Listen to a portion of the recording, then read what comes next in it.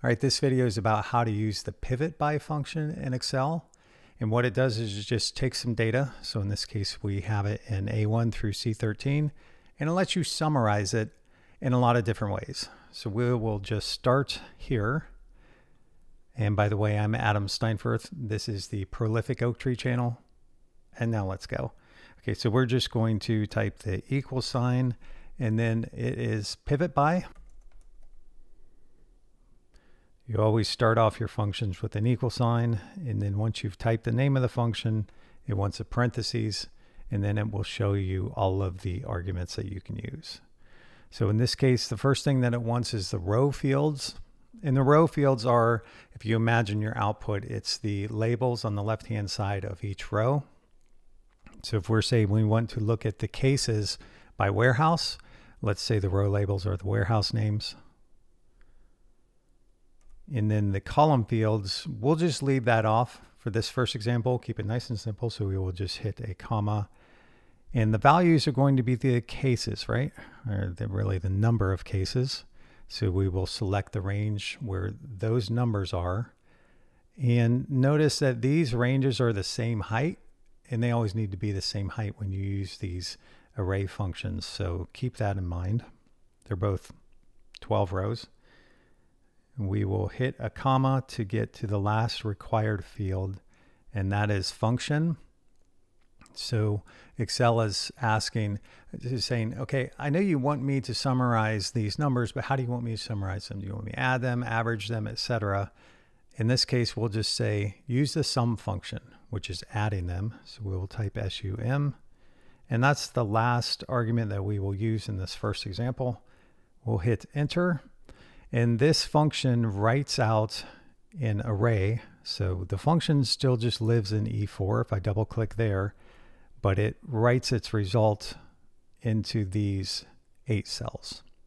If you have something down here, let's say if you had a 5 in cell E6, you would get a spill error. That just means it doesn't have room to write out its result. So you got to give it some space. We'll delete that 5. And this is the output. So if we look at saying that there are 13 cases in the East warehouse, and if you add all of them up, it put a total on here, it says there's 97. And let's just check that quickly. We will highlight the values in column B, look down to the lower right-hand corner, and it corroborates our function and says that, yeah, there's 97 cases there. So we're off to a good start. Let's add in another argument to dive a little bit deeper into what this function can do. So its name is PIVOTBY, right? And it's similar to a pivot table. And they have usually rows that are arranged in a column and columns that go along the top that are in the top row.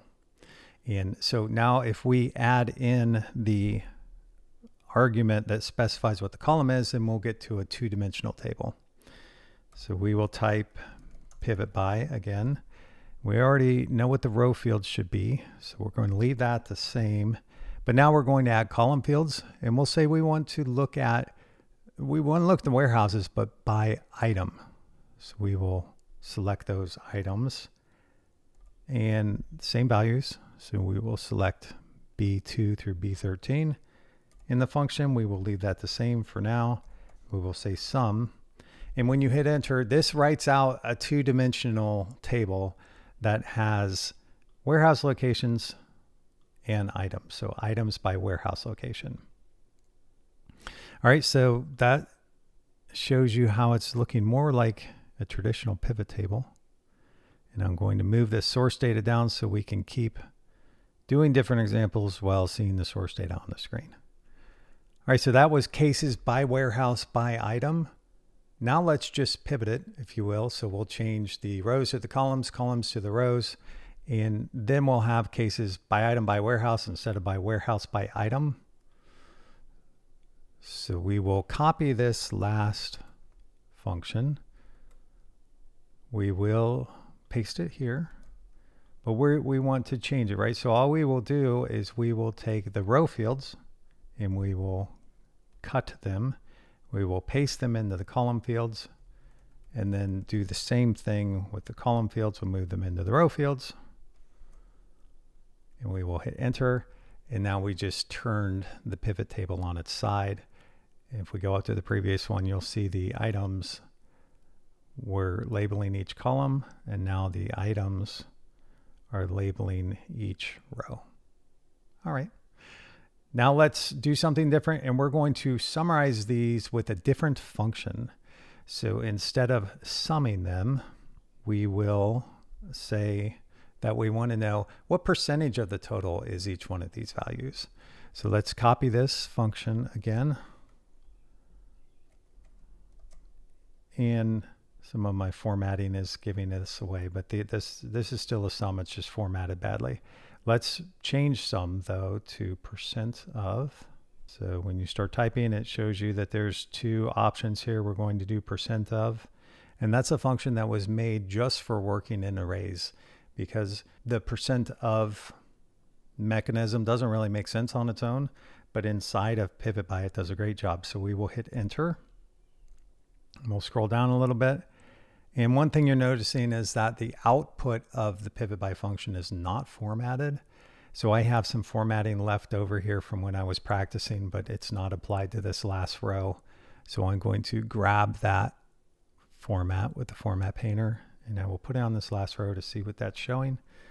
And this is now summarizing still the distribution of the cases by item, but it's telling you the %of instead of the total. So instead of 10, it's 75%. Instead of 3, it's 23%.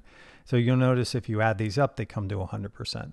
So what this is saying is that the total of, let's say, nails in the South warehouse is 43% of the total of cases. All right, so that could be pretty handy, right?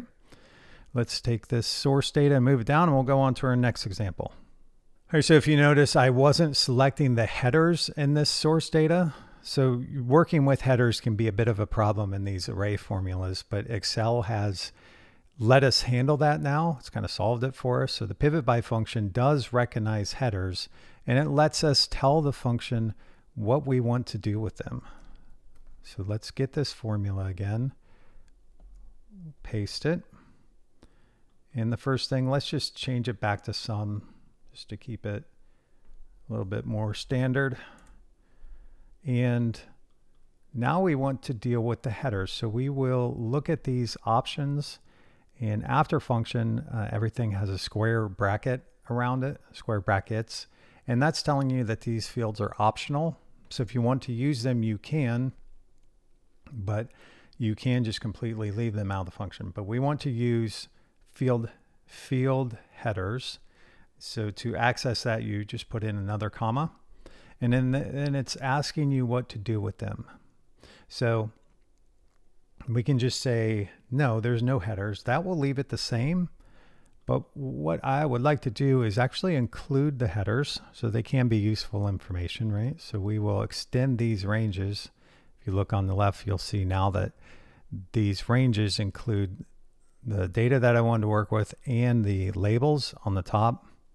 But it can recognize that that's what that is and deal with it. So we will take that 0 off, and we will say, yes, we do have labels, and show them. So let's pick that and move this header down.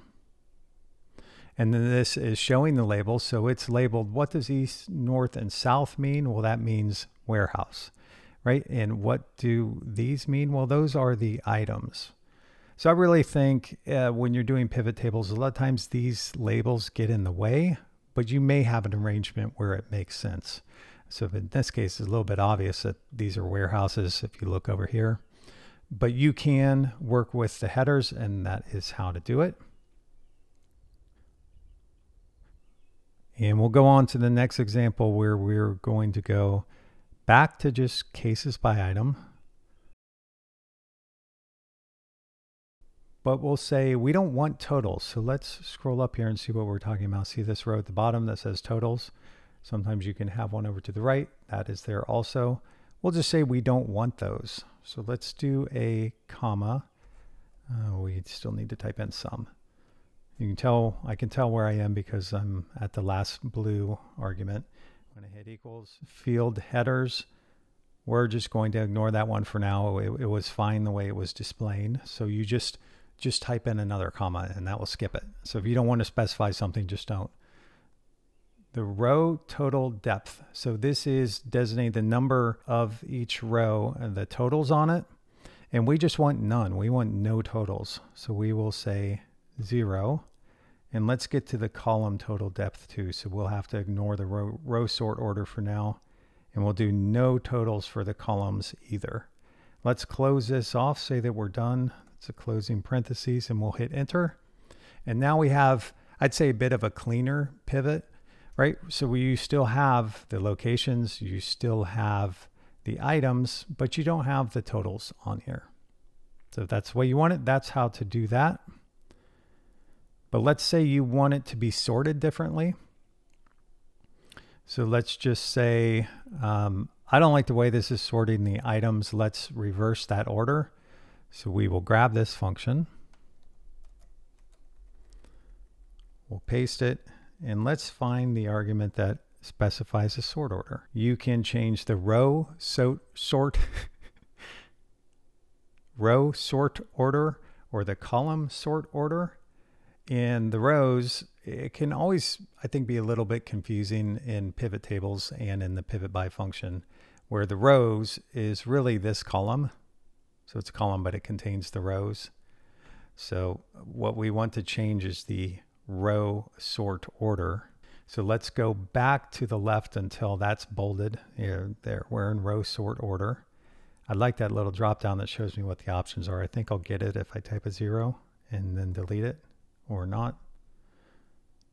How to reverse that is do a -1. Just know that. So I will type -1, hit enter, and now these items are sorted in reverse order. All right, pretty nice. That will probably be handier if you have a larger number of items. I tried to keep this small so that I could show it without going off the screen too often. And now let's do the number of cases by item and take the column totals off. So that's a different argument. So let's just do a normal pivot by first.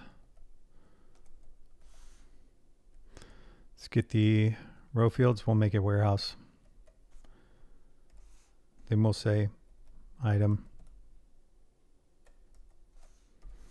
Grab the values. Sum. We'll ignore the field headers, and now we want to deal with the row total depth. We'll say no columns on that. So that's a 0 if you look at it. And then we'll use commas until we get the column total depth, and we'll just turn that one off too. So we'll say no totals. We will hit enter. And now you get this nice clean pivot with no totals on the rows or the columns. All right, let's use the next argument where we say, let's just paste this first,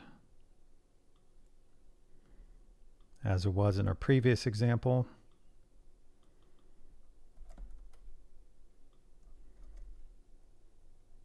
But let's say we want the columns in a different order. Okay, so you want to see screws first, then pliers, nails, and hammer. There's an argument for that. So I'm at column total depth right now. If I use my comma again, I can change the sort order. So here, let's just use a -1 to switch those. Easy. Now it says screws, pliers, nails, hammer. Okay, let's move the source data down a little bit. And now we're going to use a pretty powerful function that is another thing that really brings this closer to parity with actual pivot tables that you use through the menus. And that's the fact that we can filter the data. So this next argument is called filter array. And we're going to say, look, I only want to see the nails, right? So that's going to be when these items are equal to nails. You just type it in, put the quotes around it if it's a text string, hit enter, and that is just showing the nails. So apparently there's only 21 in the north warehouse and 13 in the south. Pretty powerful flexibility that it has, but relatively straightforward to use once you try it a few times.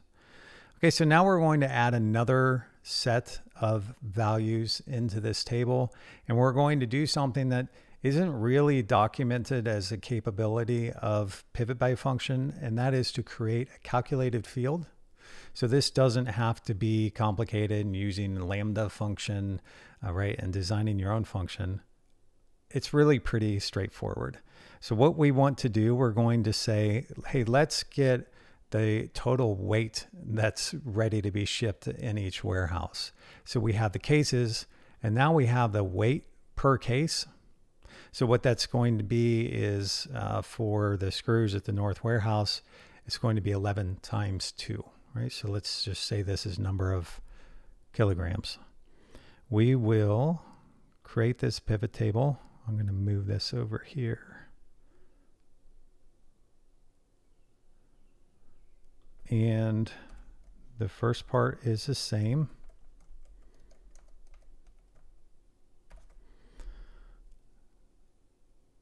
We'll say screw, we'll say the items are the row fields. You can do it either way you want, right?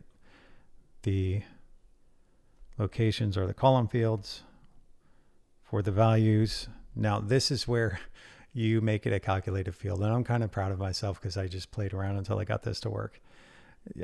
So we said we want to have the cases times the weight. All you do is you just put the formula directly into the values field. That easy, miracle. But we're going to say we want to sum them. Usually when you do a calculated field, you want to aggregate it with the sum function. So we'll just use that. We'll hit enter. And here you go. You can barely even tell how amazing you made this because it just puts the calculated values directly in. But let's test this. So it is saying there's 386 kilograms. If you come to the source table and you do sum product, which just multiplies two arrays, and you take the cases times the weight per case, it better come up to 386. And if it does, this video is concluded. Beautiful. If you want to see a simpler version of this, it's called the GROUPBY function. That's this next video. Thanks for watching. Prolific Oak Tree out. Boom.